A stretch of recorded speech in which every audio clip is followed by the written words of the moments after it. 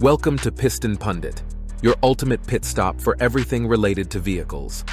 Today, we are going to talk about the Honda Ridgeline, the pioneer of the unibody pickup truck movement that is gaining momentum in the market. The Ridgeline is a mid-sized truck that offers a car-like ride and a host of unique features, but it also has some drawbacks that might bother some buyers. Let's take a look at what they are.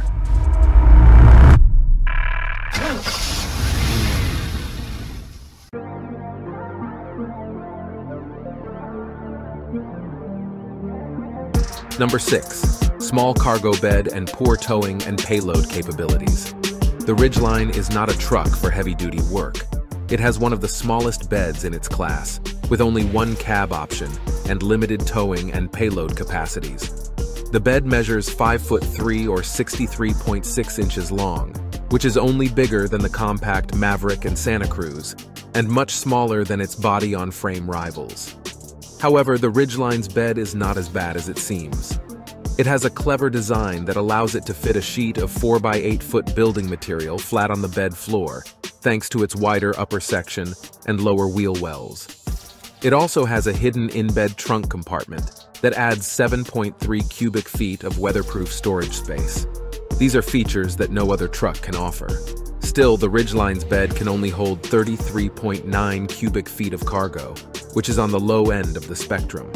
The Ridgeline's towing and payload capacities are also not very impressive. It can haul up to 1,580 pounds of payload, which is decent, but not outstanding. It can tow up to 5,000 pounds, which is less than most of its competitors and even equal to the smaller Santa Cruz. The ride quality also suffers when towing anything heavier than a jet ski or a small trailer. The Ridgeline is clearly not a truck for serious towing or hauling needs. It is more suited for people who want a comfortable and versatile vehicle that can handle some light-duty tasks. The Ridgeline only comes in a crew cab configuration with a single bed length, which might limit its appeal to some buyers who prefer more options. Number 5. Lowest ground clearance of all pickup trucks and general lack of off-roading capabilities.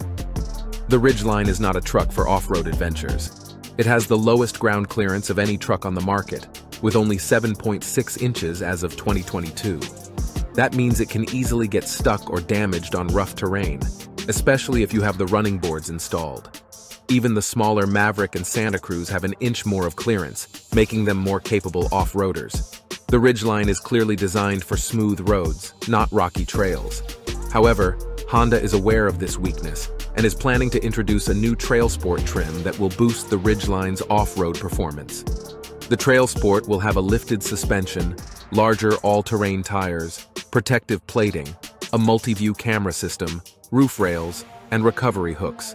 These features will help the Ridgeline tackle more challenging terrain and compete with its rivals that have their own off-road versions. The Trailsport trim is already available for the Pilot, the Ridgeline's SUV cousin, where it adds an inch of ground clearance. If the same applies to the Ridgeline, it will finally match the clearance of its closest competitors, although they might still have an edge in other aspects of off-roading. Still, the current and previous Ridgeline models are not very off-road friendly, which shows that Honda did not anticipate the growing demand for off-road capability in pickup trucks. This is something that Ridgeline owners are not very happy about, to say the least. Number 4. Lack of certain upmarket features.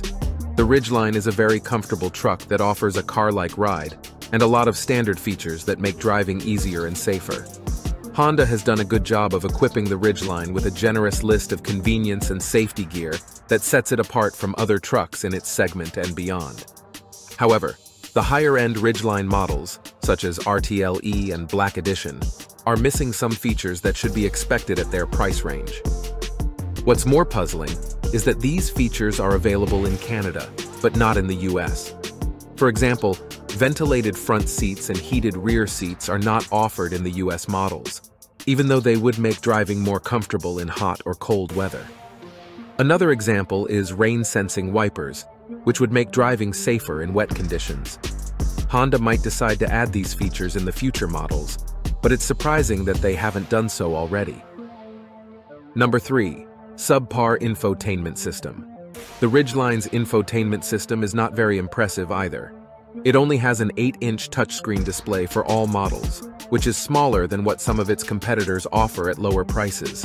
The Ridgeline's infotainment system is also not very user-friendly or reliable, especially when it comes to navigation.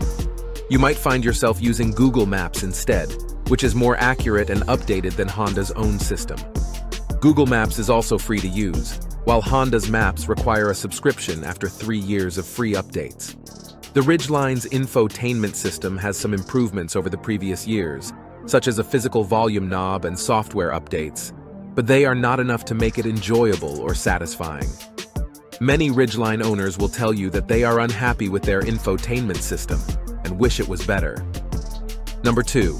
A single powertrain with poor fuel economy.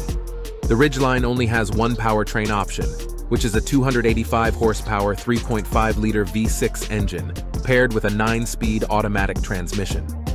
This powertrain is simple and straightforward, but it also has some drawbacks. One of them is the fuel economy, which is not very good compared to other trucks that use turbocharged 4-cylinder engines.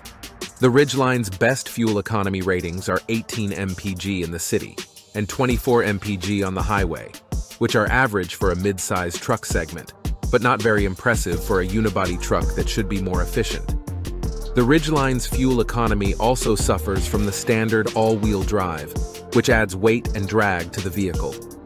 Some of its rivals, like the Maverick Hybrid, can achieve much better fuel economy ratings in the low 40s, while using standard 2-wheel drive and turbo 4s.